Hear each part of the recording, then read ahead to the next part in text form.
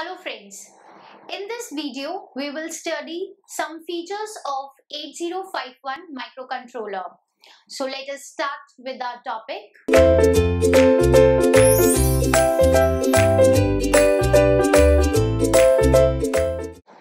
The 8051 microcontroller, it is the most famous general purpose microcontroller designed by Intel in 1981, and this microcontroller, it is a 40 pin IC. It has a 40 pin IC, dual inline package IC, and it operates at plus 5 volts power supply. So if we talk about features of 8051,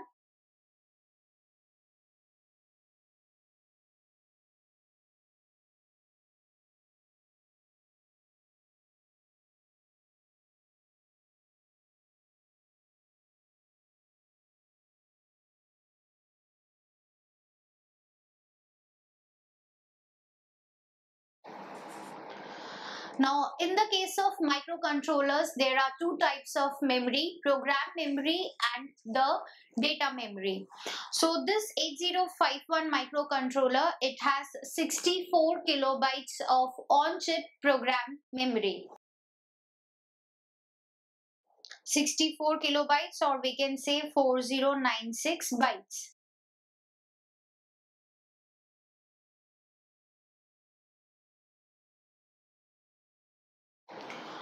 64 kilobytes on-chip program memory means that this memory is also available on the same chip on which the microcontroller is present.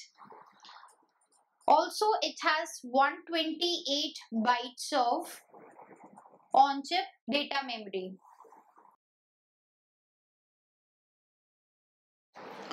So this microcontroller, it will have program memory and data memory present on the same chip, and program memory is of 64 kilobytes and data memory is of 128 bytes.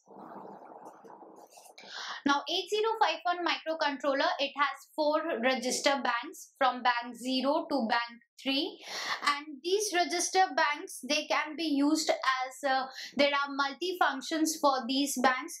So we can say that 8051, it has 4 register banks.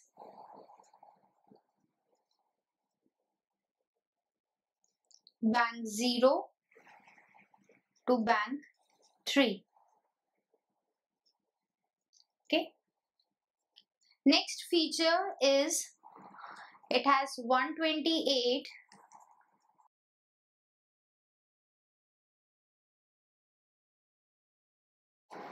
user-defined software flags. Flags are used to indicate the conditions of the internal conditions of the registers. So if we want to use these flags, we have, in the case of 8051, we have 128 user-defined software flags. So user can define these flags in the case of in the programs, and they can be used to know the conditions of the internal registers.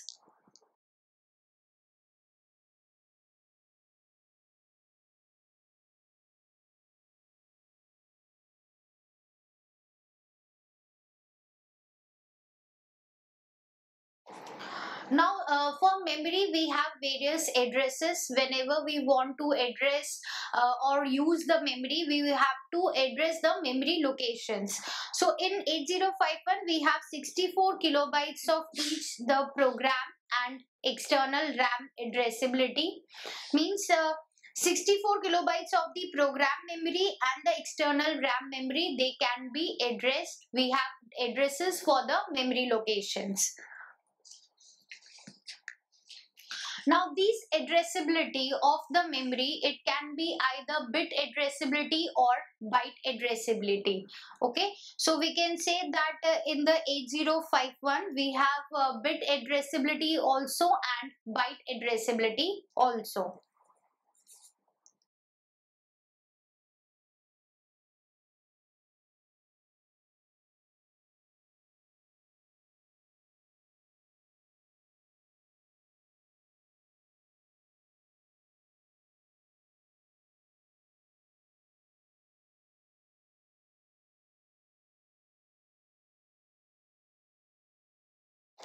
In microcontroller, we have the crystal, and this crystal provide the clock frequency to the microcontrollers.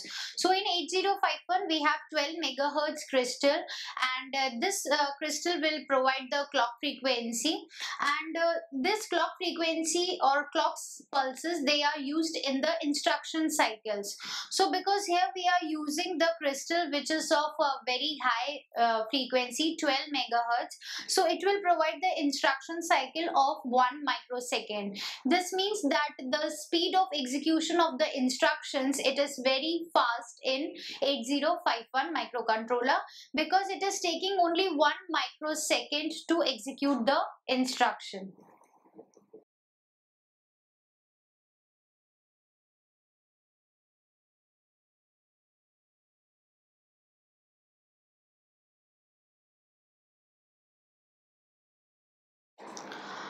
Now, because we are having the 40 pins of the 8051, so out of those 40 pins, we have 32 bidirectional input-output pins, which are organized as the 4 8-bit ports or the 4 register banks that I have told earlier.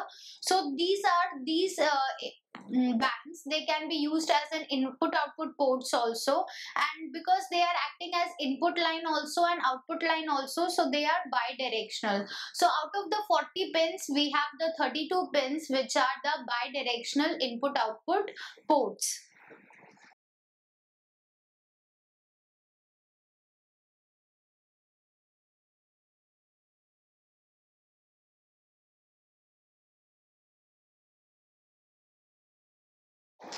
Now this microcontrollers, they can be used for serial communication, and for that we use the serial ports. So here the serial ports in 8051, they can be used in multiple modes, and also they are very high speed programmable ports. We can program these ports in different kinds of modes, and also there are various modes in which they can be operated. So the serial ports, they can be operated in multiple modes and they are programmable.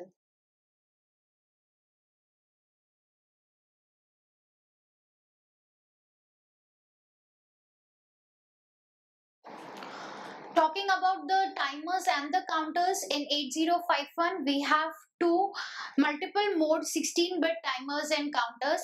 These timers and counters, they can be operated in various types of modes also. So timers and counters, there are two timers and counters, and they are 16-bit, and they can be operated in various modes. Now talking about the interrupts, we have different interrupts for 8051, and these interrupts, they are divided into various priorities, and these priority levels, there are two priority levels in the 8051. So we can say that we are having two level prioritized interrupt structure.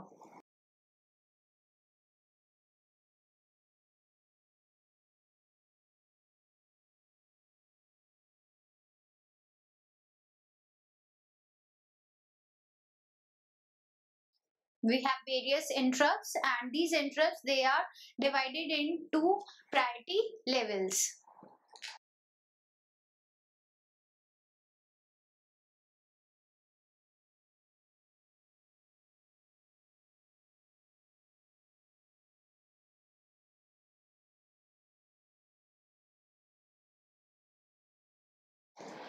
Now, in the memory, we have the stack which is used for temporary storage. So in 8051, there is a full depth stack for the subroutine, return linkage, and data storage. So for these stack, they can be used for data storage also, and for writing the subroutines. Subroutines are the short programs which are written at a different memory location other than the main program. So that memory location will be the stack where these subroutines and the temporary data, it can be stored.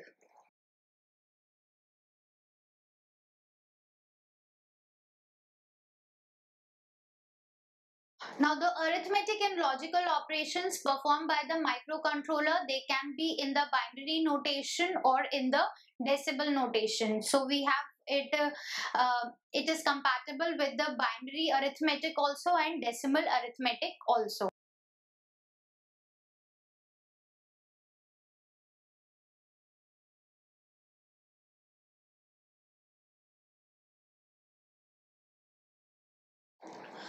Now, as I've said that in microcontrollers we have different flags, and these flags they indicate about the internal conditions of the operations.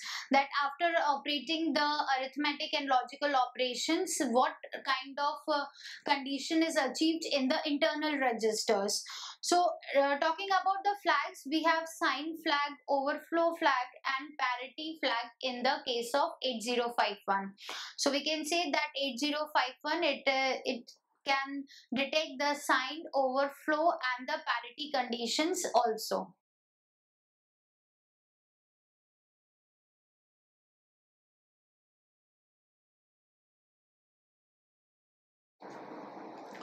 So as I've said that the speed of processing of the 8051 it is very fast because it is having the crystal frequency as 12 megahertz, and only 1 microsecond is taken in instruction cycle.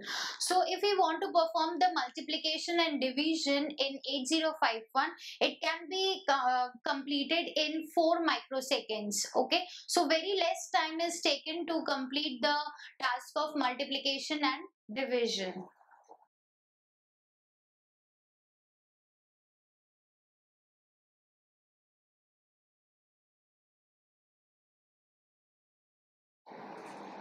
When microcontrollers 8051 it is used for the control applications, it has an integrated boolean processor which can be used for the control applications.